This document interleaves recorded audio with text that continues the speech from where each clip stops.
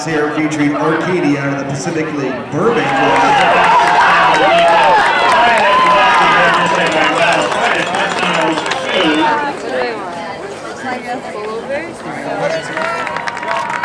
Anna Castellanos of St. Randy in that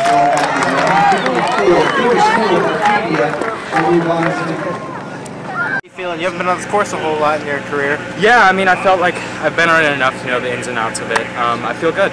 Yeah, ready for next week. What was your strategy coming into it?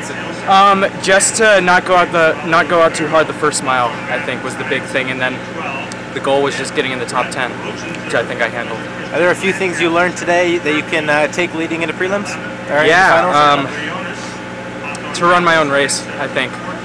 Not worry as much about the people around me. It needs to be a kind of internal wanting to win, so I think that's what I learned today. Was that your strategy coming into today, or was that just... Yeah, it's a thing I've been working on all season. What's your training been like this season? It's been really good. I think summer training is definitely the key to starting at a level that you wouldn't be able to do if you weren't training during the summer. Today, was it just kind of relax and qualify, or did you try to go all out? It was definitely more relaxed. I was talking with the guy who I was running with a little bit, so yeah. And heading into next week, same course, same story.